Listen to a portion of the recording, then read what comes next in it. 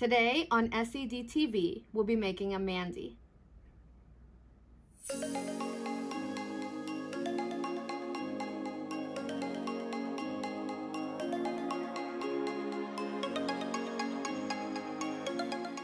Let's get started by placing our front bodice right side up. We'll take this edge and match it to the edge below the tie. So you're going to take this point and match it to this point and this point by folding your bodice in half. Your tie will also be folded in half. Once you've done that, you're going to take pins or clips and go all the way around that straight edge and your tie. Then take it to your machine and stitch. Now that we've stitched our tie, we'll take it and turn it so that it is right side out. Use something to push the corner out so that it is nice and flat.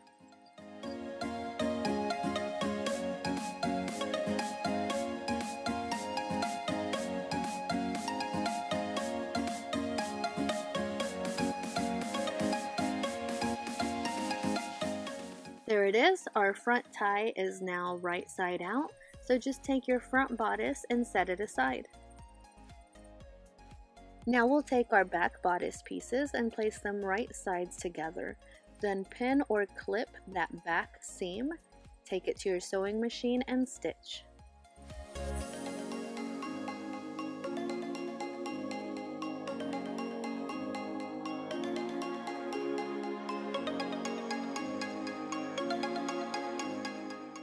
Now go ahead and get your front bodice and place it so that it is right side up.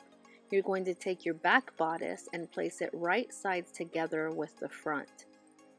Pin or clip the shoulders, take them to your machine and stitch.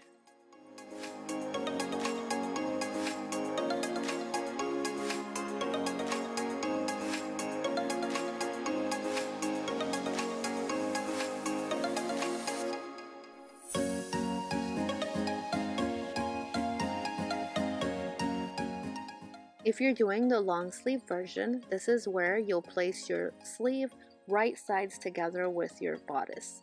Go ahead and pin or clip, then repeat with the other side. Take it to your machine and stitch.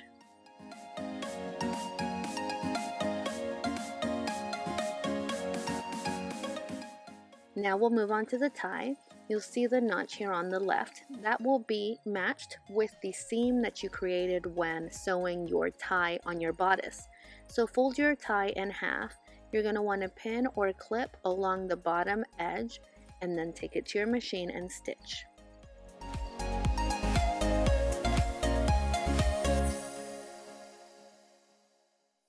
After you've stitched your tie, go ahead and turn it right side out.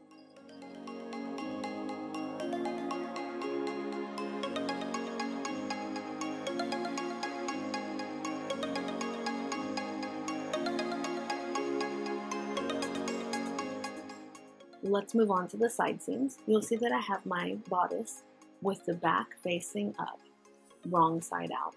This just makes it easier because then your front bodice is laying flat against the mat so that you can match that notch from your tie to the seam that you created when you stitched your tie to your front bodice. Once you've matched those, go ahead and slide the tie inside the bodice and pin or clip the side seams, making sure that you move the tie that is attached to your bodice away from the seam so that you don't accidentally catch it when you're stitching.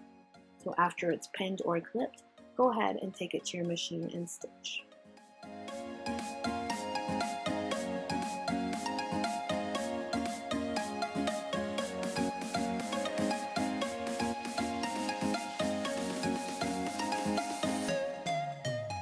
Now that we've done our side seams, we'll move on to the neckband. So take your neckline and go ahead and find the quarter points. Now that we've found the quarter points of our neckline, we'll take our neckband, place it right sides together and stitch the short ends.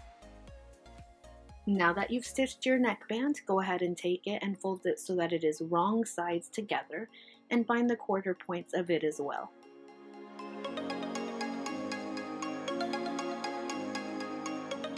After you get your quarter points, go ahead and bring your bodice back and match those quarter points from the neckband to the neckline.